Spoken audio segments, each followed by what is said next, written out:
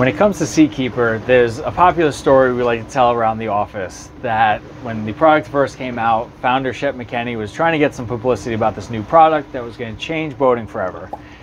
The editor-in-chief at the time, Richard Thiel, he was skeptical, but Shep persisted. He invited him down, finally offered to fly Richard down.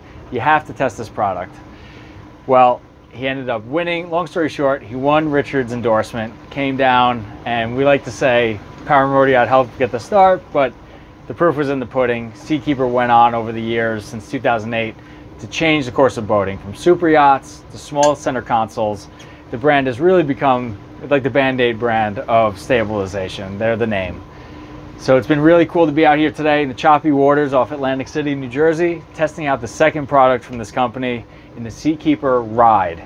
Now this is really a transom control system that can be on entry-level boats, 19, 35 feet and beyond.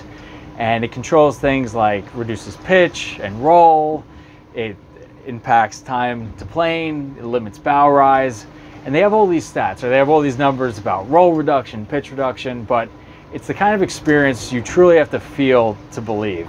It makes for a smoother ride, it makes for a calmer ride, it feels like the seas are instantly cut in half. We did a lot of testing with the system on, then off, then on again. And you don't need any of these indicator lights to tell you when it's on and off. This thing really glues into the water and rides straight on rails. So it's been really cool coming out here, being among the first to test this system. You want to stay tuned for the full report in an upcoming issue of Power Motor Yacht or online at pmymag.com. I'm going to test it out just a little more.